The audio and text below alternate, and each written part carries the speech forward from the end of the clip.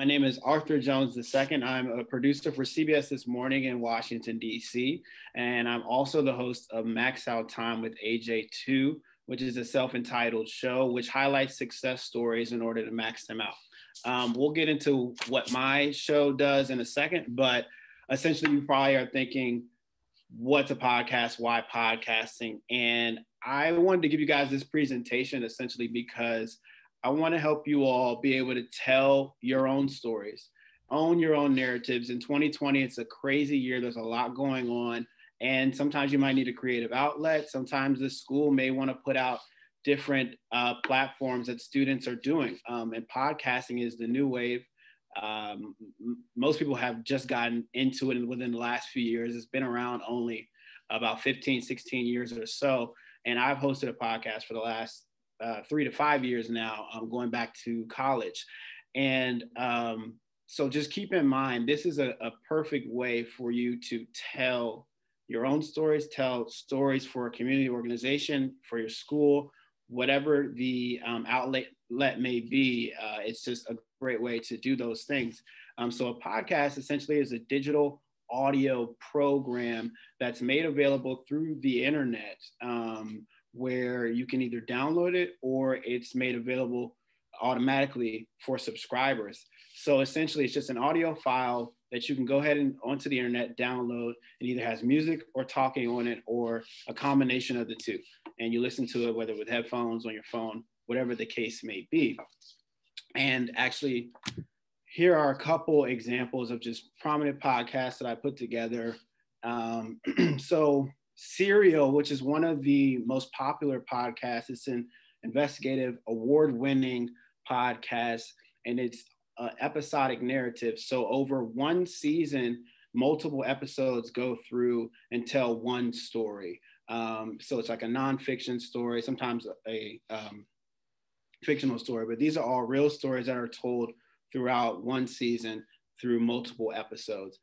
New York Times does the Daily Podcast, which is more of a news show that tells the top news stories pretty much every day, Monday through Friday at 6 a.m. They're uploaded through their site, and New York Times reporters and producers do this podcast every day on just the top news stories and the hottest topics in news, mostly politics and things like that. And then there's also interview-based podcasts, which are similar to mine, where you can have multiple hosts, you can have one singular host. So All the Smoke podcast is one of the best podcasts that came out last year. And it's a sports podcast conducted by two former NBA champions, Matt Barnes and Steven Jackson. They were both played for the Golden State Warriors. They played for a number of different teams throughout their careers, and they talk to athletes and they interview them. And then T.I. actually, he has one of the top podcasts out right now where it's called Expeditiously, and you can see T.I., he capitalized it in the middle to give his spin on it. So the rapper does like sit down interviews at his music studio with entertainers where he tries to, what he says, push the culture forward. So it's actually similar to my podcast in the sense that the latest series that I'm doing on my show is called Education Reboot, where I do interviews with teachers, educators, students, everyone within that field on their experiences during the coronavirus pandemic, and how it has changed our schools at this time. So one of my most recent interviews, which I'll give you guys just about 30, 45 seconds to watch this clip, was with KIPP DC arts and technology teacher, Azel Prather Jr. He's like a preschool, pre-K, PE teacher at KIPP right now. And he's an award-winning educator. Actually, last year, Ellen brought him on to her show for his work with young students. These are 3, 4, and 5-year-old students. And he did a self-care day with his students. He brought community barbers, community nail techs, and beauticians in to do his students' hair. And, you know, these are Black kids from Ward 8 who he was trying to make them feel good about themselves. And essentially this year with the pandemic, he's not able to see them. He's a PE teacher, like I said. So he's doing like Zoom jumping jacks and things like that with them. And he's trying to do his best. And I just asked him, like, why do you do the things that you do? How come you care about your students so much? And if you guys can see,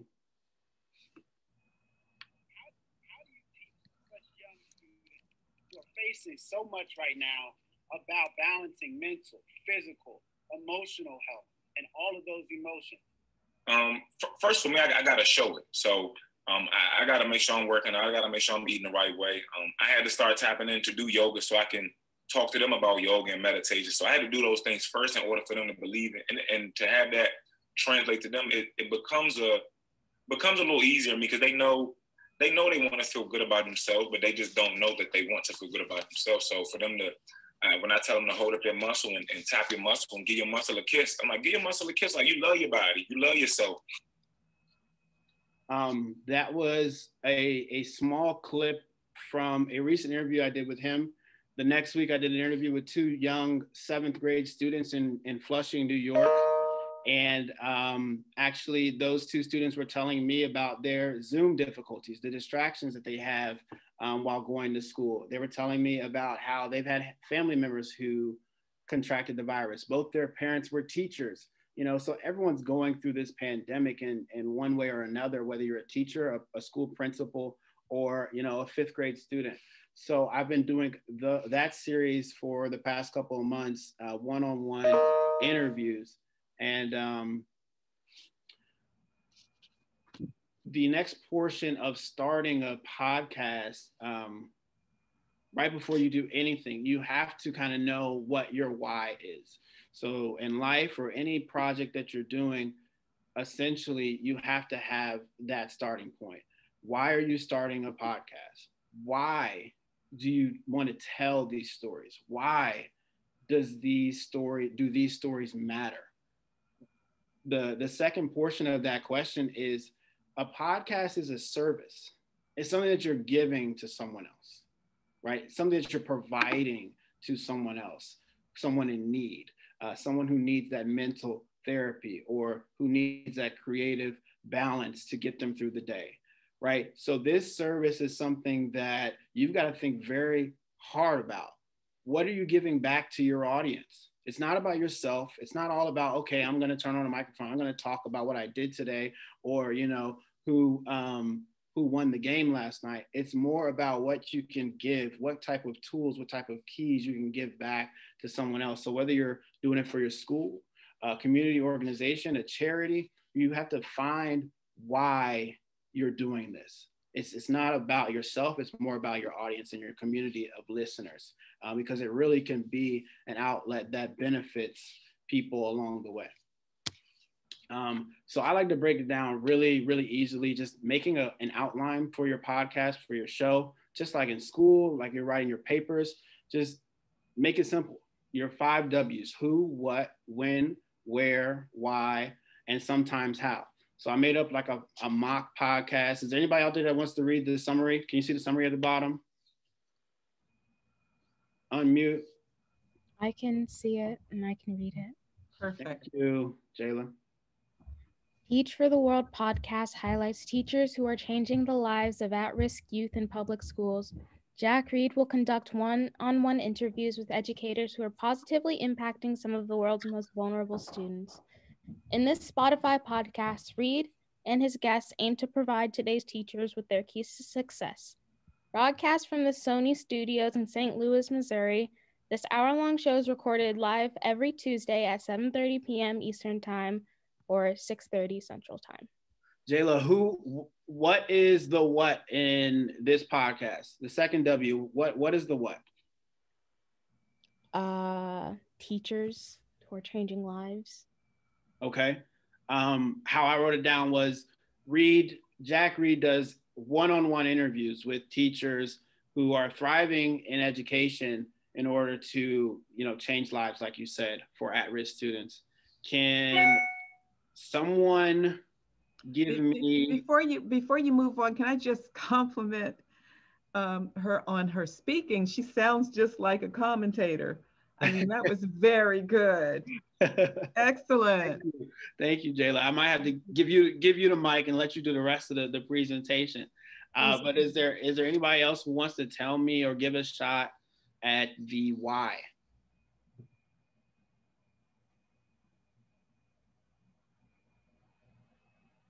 No right or wrong answers, just based off that summary. I'll do my best. Uh, to like try and just, I mean, there's the one that says, aim to provide today's teachers with their keys to success.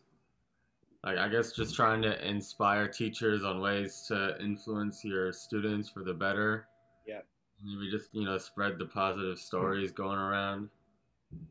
That's exactly how I would describe it. Essentially, the podcast aims to enhance learning communities. It aims to enhance educators, teachers, students, and their livelihoods, right? If we can get these students, kindergarten all the way up, to have better teachers and better learning environments, they'll become better people.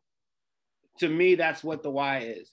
Now, if this was your show and Duke Ellington had a Teach for the World style show, it may be a little bit different. Y'all are an arts school. It could be to make better musicians. You make it what you want to make it. There's always the sometimes how. That's why I threw in the Spotify podcast. A lot of podcasts are sponsored by different outlets. So Spotify actually does Michelle Obama's new podcast. So she's sponsored by Spotify. I think Jamel Hill is sponsored by Spotify. And they're uploaded through Spotify, but then it goes to all these other platforms: Apple, Google, Stitcher, our iHeartRadio, all the podcast places you can get these top podcasts. And my podcast is on all of these as well. It's not sponsored by Spotify or Pandora or anything like that, but it's on all of these platforms, and you can download it there or get it automatically for any subscribers. So that would be an outline of a podcast. You know your why, you know who, what, when, where, how, and you have a concrete example of what you're going to do and how you're going to do it. Here's the crucial part outside of these portions. You got to trust the process. Now, the Philadelphia 76ers is a basketball team, and they coined this phrase a few years ago when they had terrible, terrible teams for years and years and years, and they kept getting the number one pick in the draft. But they trusted the process, and now they have a formidable team that's always top 3 or 4 in the NBA. The reason being is because they had bad teams, and they went through some bad struggles, some tough times for a few years, and then they trusted the process after year of struggling, and they made it through. The reason why I put this stat up here is because more than 40% of podcasts are abandoned within 1 year. I've been doing this for 5 years, and the first 1, 2, and 3, and even the 4th year, I struggled a lot and wasn't able to do as much as I wanted to accomplish. But you have to know your why, what is important about this show, and have a strong and effective plan. 3 ways to trust the process, in my opinion, would be to have faith, stay dedicated, and be consistent always. Now, you can take this and apply it to a podcast. We can also take this and apply it to anything in life. Have faith, right? Just trust, okay? Stay dedicated. Don't ever give up in whatever you're doing. And also just be consistent. Every single day, keep knocking away at it. That's what podcasting is. That's what storytelling is. That's what school is. That's what life is. You insert whatever you want to put in there. Have faith, stay dedicated, and be consistent always, because especially in a podcast. Now, this is an educational webinar, and this is a class. So if your teacher is allowing for me to come back or give another presentation for you all or be able to talk with you again, I do have a homework assignment. So, like I said before, this is the craziest time you, me, your grandparents, anybody has lived through. If you were to start your own podcast, here's what I would do, and I would challenge you all to do. I'm old school, so take a notebook out, write down just a few sentences, 3 sentences explaining what the pandemic means to you or kind of the larger implications of it, as if you were telling it to someone from the future. Someone who's never read a history textbook, someone who knows nothing about this pandemic. Write down 3 things. Read those 3 things over again and then summarize them. So now you got 4 sentences. And for me, that's about a 1-minute script. I do news writing, I do podcast writing, writing of all kinds. If you were to take this 4-sentence COVID-19 script and take your phone, a pair of headphones, and the reason why I put a towel is because if you put a towel over your head, you stand in a closet, it contracts all the sound that you're trying to make. If there's no buzzing and all that other stuff, there's no ambient noise that's going to get in the way. It's going to sound most like going into a music studio. You can also put eggshells on the walls to trap sound. Okay, go into a closet, a very quiet area, and turn on a voice memo app. Y'all all have phones, mostly iPhones or whatever the case may be. Turn on the voice memo app and record yourself saying what this pandemic means to you to someone who has no idea. Say it out loud, listen back to it, just get your script down however you want to get it down. And then once you record it, I want you to save it and send it to your teacher. And the next time we do this, we'll discuss what the pandemic means to you all, how it has affected your lives, and whether or not, someone from the future would download this podcast. And I guarantee you, no one's going to believe half the things that you put in there, because this, again, is the craziest time we've ever been through. So if your teacher's allowing me to do that and come back, I'd love to discuss how you guys get started with your podcast. And then every week you can build on that, because this it's not going away. We got a vaccine this week, but it's not going away, unfortunately.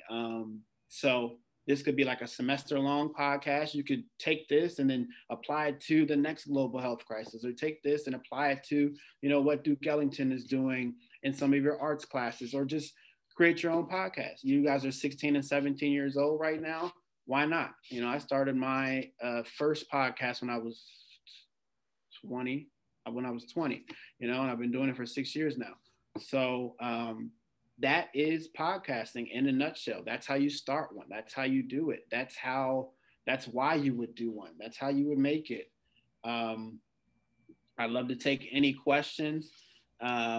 And again, discuss it the next time we're here. Compare and contrast your stories, compare and contrast your narratives, and you can make this podcast or this homework assignment completely about you. You don't have to say there's been 300,000 people that die in the US. You can say, my grandmother, my friend from down the street, and one of my former teachers contracted the virus. What does that mean to you? How did their lives change?